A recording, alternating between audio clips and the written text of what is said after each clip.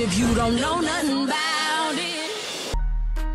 When I see people with businesses and they've been sitting there a while, guess what I think? Oh, that bitch ran out of money. And I'm really not willing to push my date again, so this place better open quickly. Ooh! You like? Yes, it's beautiful. It looks 10 times bigger in here than it did the first time I walked in. I walked into Puff like, oh. Then I was like, oh. Shima warned me that things weren't completely right in there.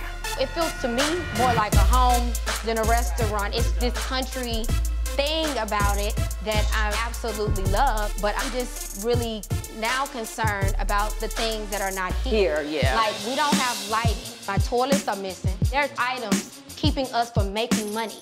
And I didn't approve these floors. The colors are there, the booths are there, but guess what?